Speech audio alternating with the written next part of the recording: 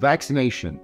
Even the word makes some people cringe. There's been few more divisive topics in the last 3 years than getting a vaccination. But did you know that there's a vaccine that can prevent cancer?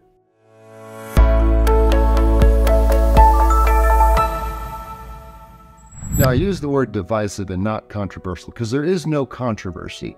In the study populations for every given vaccination, the benefits vastly outweigh the risks, even though there are some notable risks for vaccination in certain groups. So stick around if you want to know how to save lives with a single vaccination series. So there is an HPV vaccine that's been around for 18 years with over 60 million women benefiting. HPV, or human papillomavirus, is an infectious virus that is transmitted through sexual contact. There are over 100 different subtypes of the virus, and they're all numbered.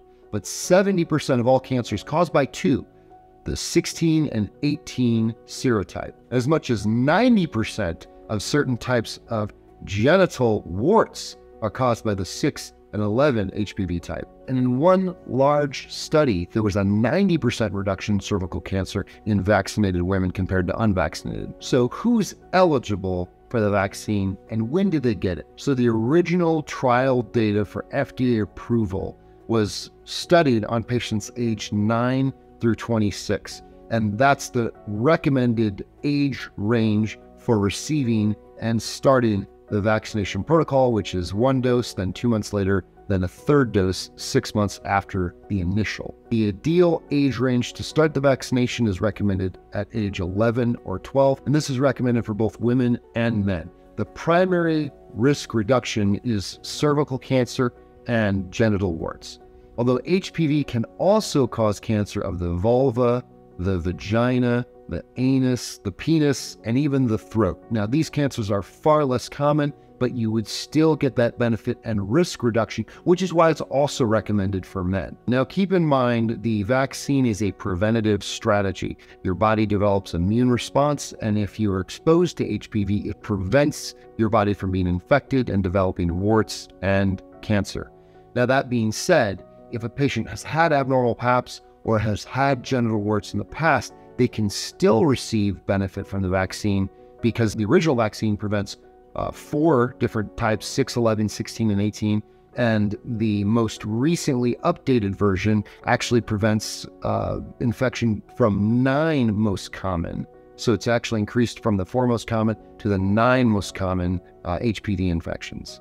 As if preventing cervical cancer weren't a good enough reason by itself to get the vaccine, it also prevents the development of genital warts, which are just fleshy outgrowths of irregular tissue from the vulvar and vaginal area, which can be painful, rarely turn into cancer, and are clearly aesthetically unappealing and can certainly have other consequences, including avoidance of sexual activity, embarrassment, depression. So if you don't get the vaccine, or you do get the vaccine and you have a rare strain that causes warts that aren't protected by the vaccine, what are the treatments? There are several major treatments. One is an actual topical ointment that over a long period of time can reduce the number and size of the lesions. It can have a very erosive effect on normal skin and normal tissue, so it has to be very delicately, precisely applied just to the lesion itself. And then there's actual surgical treatments, which can include laser treatment, freezing,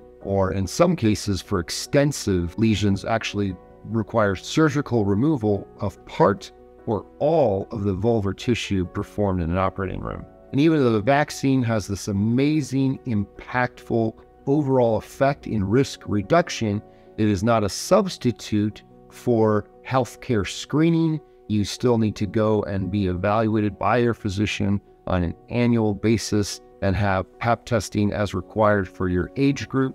Also, safe sex practices, and although condoms cannot completely prevent the transmission of HPV, HIV, HSV, or other infections, it's the best strategy we have to reduce the risk of transmission. On this channel, our goal is to provide evidence-based education and information for as many patients as we can. Also, we'd love to hear from you. Drop your questions in the comment section below, and tell us what you'd like to hear as the next topic.